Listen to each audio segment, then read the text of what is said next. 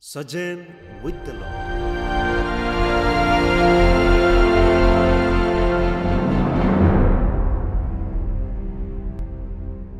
A priest and perfume dealer met each other. While engaging in their activities, the perfume dealer asked the priest, "Have you not been preaching the word of God for several decades? And how many got converted hearing your preaching?" The priest asked a counter question, "Haven't you been selling perfume for several decades? And why do people still get an unpleasant smell?"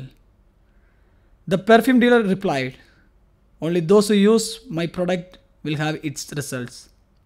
The pastor resumed, "The same is the case with me. Only those who hear the word of God and practice it will be converted." The Jews considered the law as the supreme norm of their lives. They boasted because they had the law and the prophets. They were happy that they had Abraham as their father, Moses as their leader, David as their king. But only those who studied the law and its prescriptions and put them into practice would be saved. When Jesus loved the letter of the law and ignored its spirit, they were mere sellers of the Mosaic rules and regulations. They studied the law but did not practice it. They read it with a closed mind and it did not change their lives. It is traditionally believed that Moses wrote the law. In the book of Deuteronomy, we see a song written by Moses as a witness against the Israelites who violated the covenant. In the New Testament, Jesus is presented as the fulfillment of the law and the prophets. This implies that Moses wrote about Jesus.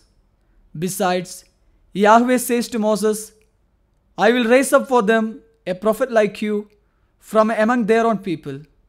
I will put my words in the mouth of the prophet who shall speak to them everything that I command." But when Jesus came, the Israelites were not willing to accept him. If they had understood the Mosaic law properly, they would not have rejected Jesus, the fulfillment of the law. Jesus asked, "For had you believed Moses, you would have believed me, for he wrote of me. But if you believe not his writings, how shall you believe my words?" As a religious, we spend several hours in the church, and let us ask ourselves whether we have the actual God experience. The Jewish leaders studied the law but did not live by it, so they failed to grasp its implications. If they had lived by it, they would not have crucified Jesus, the fulfillment of the law.